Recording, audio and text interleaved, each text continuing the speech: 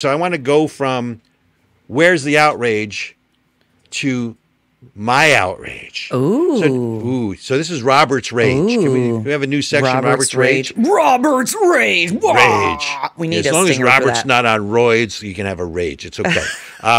Robert's not roid rage? Yeah, no roid rage. Not right. So there's another article, I think it was in Tulsa, Oklahoma, where this homeless man, happens to be a black man, shoots two people, one in the library, one in some other restaurant. And the headlines are, black man shoots two white people. Now, I have to tell you, I was offended by that. Because the truth is, I care that this guy shot two people. I don't care the color. I mean, even the media now is so complicit in this, and they're looking to get ratings. I mean, does it really matter that the black guy shot two white guys, or just that some guy inadvertently shot two other guys?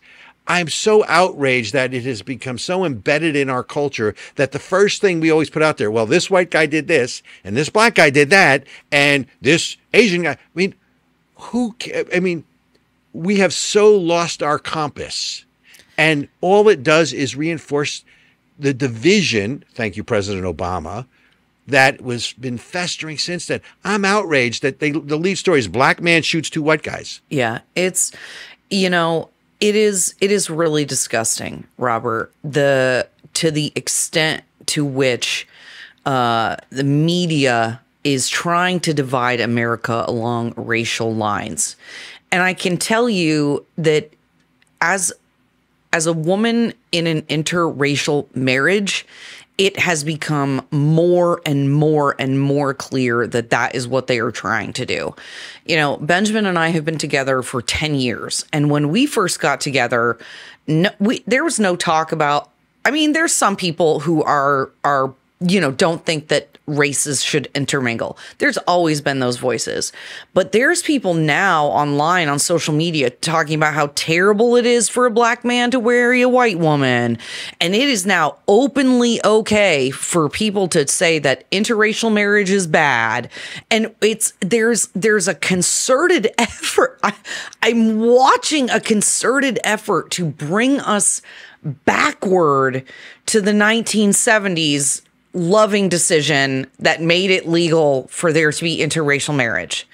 And I just think it's really disgusting, and people need to be careful with their rhetoric and with the news to remember to see each other as individual human beings and not as racial groups. And you know what? Very well said. I couldn't say it better. I want to close this section on one other note. It's sort of a personal one, I guess. I blame, look, the country's always had the racial divide, and trying to sort of perfect the nation is a journey and not a destination. But I lay this at the feet of President Obama, who really ripped the scars off of all the divides in the country. And because before that, I grew up with people of all sorts, different race, creeds, and colors. And I was, on the mats in the martial arts for years with people from all walks of life, with that diversity thing.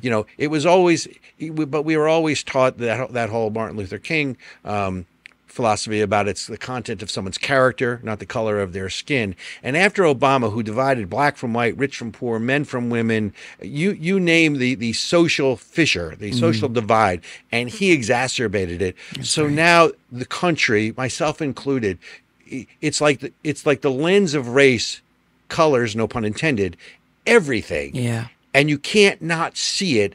And I frankly resent it, and it's wrong. And all it does is divide us as a country.